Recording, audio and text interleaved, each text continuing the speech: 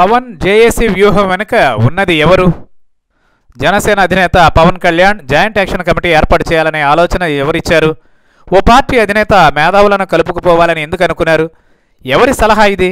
తెర వెనుక ఎవరున్నారు అనే ఆసక్తికర ప్రశ్నలు తలెత్తుతున్నాయి.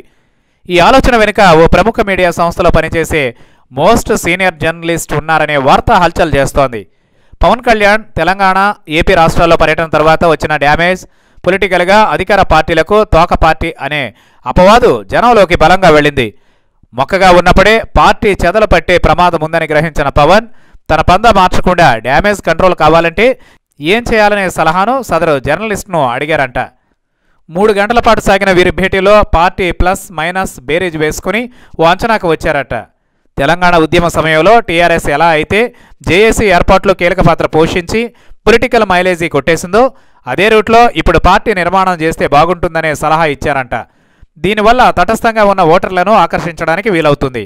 రాజకీయ పార్టీ కాస్త మేధావుల పార్టీగా గుర్తింపు లభిస్తుంది. దీనికోసం కొన్ని అడుగులు దిగాలని కూడా సూచించారట. అందుకు ఓకే అన్న జనసేనాని మేధావి అనగానే గుర్తుకొచ్చేది జయప్రకాష్ నారాయణ, పార్టీలకు అతీతమైన వ్యక్తి. ఫస్ట్ పర్సన్గా ఆయన్నే ఎంచుకున్నారు. ఆ తర్వాత మాజీ ఎంపీ ఉండవల్లి అరుణ్ కుమార్. వీళ్ళిద్దరికీ అవినీతి మరకలేదు. రాష్ట్ర, కేంద్ర రాజకీయాలపై అవగాహన బాగా ఉంది. వీళ్ళు చెబుతుంటే అందరూ వింటారు కూడా. జనంలో కూడా వీరిపై సాఫ్ట్ కార్నర్ ఉంది. దీంతో వీరినే ఎంచుకోవాలని భావించారు. వీళ్ళిద్దరూ వస్తే పవన్తో పాటు మరో 2 తోడవుతారు. వీళ్ళు మాట్లాడితే వచ్చే మైలేజ్తో జనసేనకి కూడా లాభం. పార్టీ నిర్మాణంపైన సూచనలు, సలహాలు తీసుకోవచ్చు. నెగిటివ్ ఫీలింగ్ను పాజిటివ్ మార్చుకోవచ్చని భావించి ఆ దిశగా అడుగులు వేశారంట.